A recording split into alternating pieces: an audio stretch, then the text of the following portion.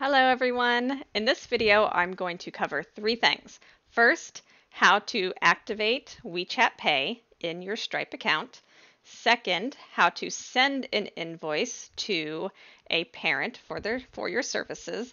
And then third, how to make sure the parent is able to pay the invoice so you can get your money. That third part is where a lot of people had some issues. They were able to send the invoice, but then the parent was telling them that it didn't work. They weren't able to actually pay it. And some teachers also contacted Stripe support, and Stripe support told them they needed to integrate WeChat Pay with a third-party program like a website or a scheduling app.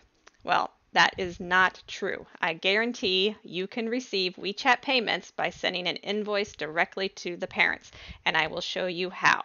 So of course, the first thing we need to do is log into our Stripe account. So I'm going to take a look at my dashboard, and this is just kind of an overview of what you've done this past week. So we are going to first change it into test mode, because I am not going to send a real invoice. So make sure, if you want to test it out on yourself, that you put it into test mode first. Then, when you're ready to send an actual payment, you just turn off the test mode. So to activate WeChat Pay, Stripe will not have it available when you first log into Stripe. You have to activate it first. So what I did was just went to the search bar and typed in WeChat. That is under the payment methods. So I clicked on that. And you will first see what is live. These are the cards. So if you want to know what credit cards Stripe accepts, if the parent wants to pay with credit card, you can see that here. And then eligible are all the other options you can use for payment. So when you first get into Stripe, WeChat Pay will be down here where it says requires action. You will need to click on the button to the right that either says request invite or request access. Once you click on that, it will come up to the top section, ready to integrate. When you first try to activate it, it will say pending for the status. It only took mine a couple minutes to go to active. Once it says active, you can start sending invoices with WeChat Pay. The section on the right where it says integrate WeChat Pay, this would be if you wanted to integrate it into your website or a scheduling app. But since we are not doing that method right now, we're not going to do anything with this section. Step 2 is sending the invoice. So again, I'm in test mode. I'm going to my payments. And this, you can see, are just all the test payments that I have sent. These are not any actual payments. I'm going to go over to my invoices on the left. And again, this is where you would see all the invoices you have sent. Since I am in my test mode, these are just the tests that I have done personally. So over to the right, you're going to see where you create your invoice. So I'm going to click on the blue button here. And the first thing you have to do is add or select your customer. Once you have added a new customer, their name will be saved under the recent here. So you don't have to type in their name and email every single time. If you don't know the parent's name, I don't know any of my student parent names. You can just give them the name that you call them, like Justin's mom, Winnie's mom, if you don't know their actual name. So I'm going to make up a name. I have a student named Candy, so I'm going to write Candy's mom. And I'm going to add her as my customer. Email. If you know their email, you can enter it here, and you can send the invoice directly to their email. If you don't have their email, there is another option that I just learned about today that you can send them a link to the invoice payment page. I like the idea of the email. That way it's saved in there, and I just have to select their name, and it sends it to them in one step. But if you don't want to get their email, that's too much to keep track of or ask, then you can just send them the link. Since I'm going to be showing you both ways, I'm going to put in my email here so it gets sent to me. And again, I recommend you send yourself a test invoice. That way you know exactly what the parent is going to be doing. That way if they have a question, you can answer it for them and tell them what to do. So once I've saved that customer, their name is going to stay in there so I don't have to type it every single time. Second is to add the items. This would be what they're paying for. Again, you can create a product that will save, or you can create a one-time item. So if I was creating a one-time item, again, just like the regular items, I'm going to give it a name. So I'm going to type English lessons, and you can type in the quantity and the price. So let's say they're paying for 5 lessons at $20 each. So it tells them the total price they were paying, and it is in US dollars. A lot of people asked about using US dollars versus the Chinese yuan. I would always say, I don't even know if there's a way to change it to yuan. It just automatically shows US dollars. But I think it's better to send it in US dollars. That way you're always getting the same amount every time. If you send it in yuan, it's going to depend on the currency conversion at that moment. So it will automatically tell them when the parent gets the invoice, it will show them what the amount is in their currency. So I have my $20, my total is 100, and I'm going to save that item. Memo is optional. What I do, since I will have my parents pay for the full month, I would put either the month that they're paying for or each individual date that they're paying for. That way they can see these are the classes I'm paying for this month, and there's no confusion of what they're actually paying for. So there's the memo, and then the payment down here. Email invoice to customer with link to payment page. You can choose to change this if you're not using an email to send the invoice link, but I'm going to keep the email invoice with link so I can show you both ways that we can send it. So email invoice, and I choose 7 days, but you can choose however many days you want to give them. And then the 3 payment options that are automatically here are the ACH, credit transfer, credit card, or WeChat Pay. If you only want them to pay with WeChat Pay, you can simply remove the other 2. If you want to give them an option of credit card, you can keep both options there. Now over here on the right, you'll see a preview. So this shows you exactly what it will look like when you send it to the parent. My screen shows this on the payment page. When I tried it on my smaller computer, I had to click a button up here to see the preview. So if you don't see this, look for a button on the top right to view the preview. So the first thing they will see is their email. It will look like this. There'll be a button for them to pay this invoice. The second thing they will have is a PDF if they want to download the invoice. It's basically a receipt if they want to save that. And then the payment page is what they see when they click pay this invoice. It will pop up this payment page. You will notice 2 options, the credit card and the WeChat. Notice the WeChat is blurry.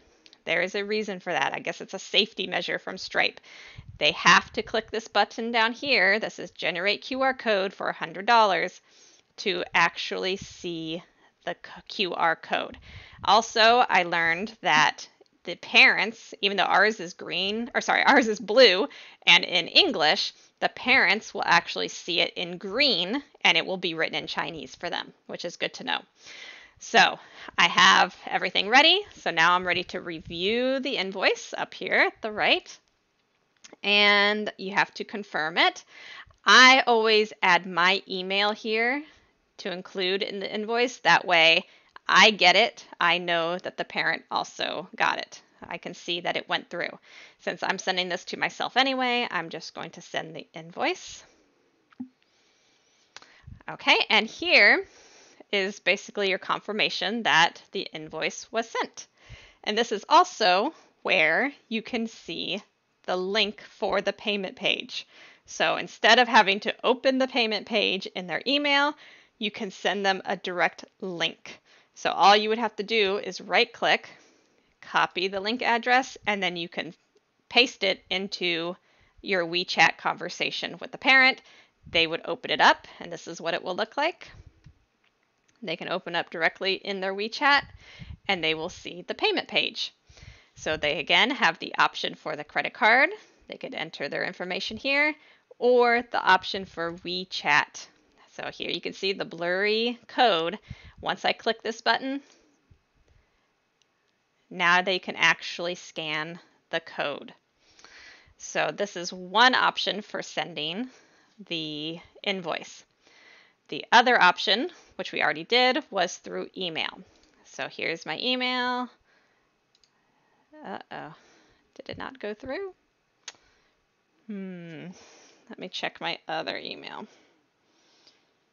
Oh, I sent it to my other email. So I will show you on my phone. So here's my email. It says test because this was a test invoice. And here's the page that it showed with the pay this invoice. And then you can see the PDF. This is that receipt if they want to save with all the information on it. And then I'm going to click on pay this invoice. And here's the payment page, just like we saw over here. Oh, there it is. So it looks exactly the same as if you sent them the link directly through WeChat. Since I already activated it over here, the code is already visible. If it wasn't, they would have to click the green button to generate the code. So this is where you are done on your side. You have completed all the steps that you need to do. Now it's up to the parents. But it's important to give them some information first. If the parent opens the code on their phone and then they save the picture and then they try to scan it on their phone, the transaction will fail. It will not go through. When I sent it to my parent the first time, that's exactly what she did.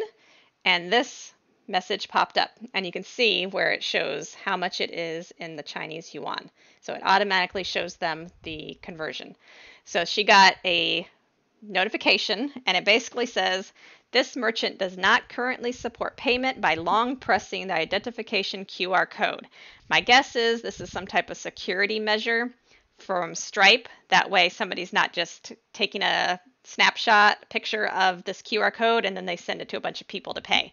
They want them to scan the original QR code that you sent them.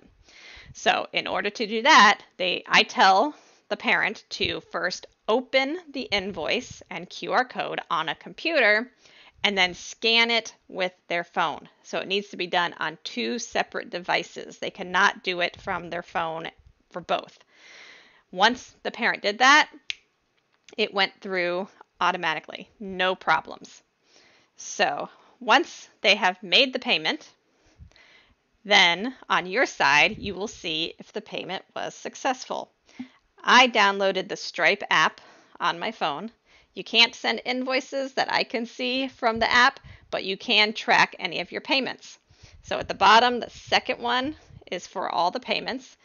And I will show you the first one that failed. I'll cover up her email so you can see it says the status was failed through WeChat Pay.